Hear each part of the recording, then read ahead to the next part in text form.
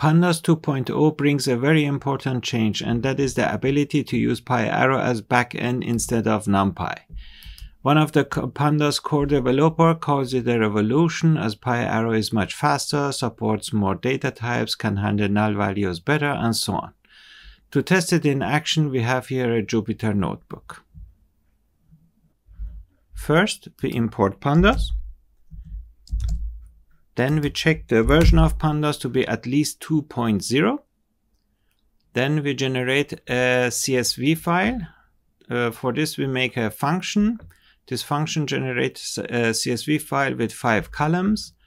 The first column has string. The second one has a random integer between 1 and 10, or it can be empty.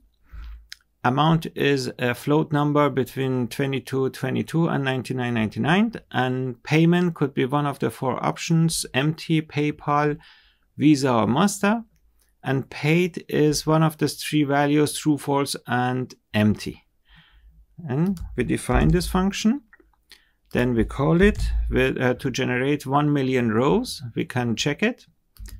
Here we have, if we refresh, we have this CSV file. And we see here the first column is invoice, is a string. The second column is items, is an integer with some null values. Amount is float. Payment could be empty. And paid is a boolean, again could be empty. Then the next step is to read this CSV file. The first version, we read it as normal, and this takes NumPy as backend. So I run it.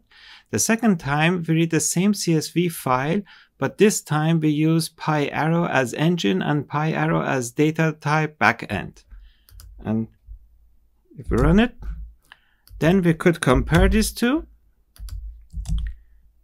The first thing you see is that in NumPy version, it has converted the integers to float, but in PyArrow it's still integer.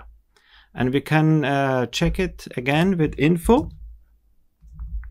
Run this cell and check it. Invoice, payment, and paid are converted to object in NumPy, and integers to float. But in PyArrow it's still string, string boolean, and integer. And PyArrow could handle the null values natively. Then we check how long does it take the execution. And for NumPy version, it took 432. And for the PyArrow version, it took only 26. And if we compare this together, we come to the fact that is on this machine with this data set, PyArrow is 16 times faster than NumPy. So we come to the conclusion that Pandas 2.0 with PyArrow backend is faster than Pandas with NumPy backend. To enable it, we use PyArrow as the engine and PyArrow as data type backend.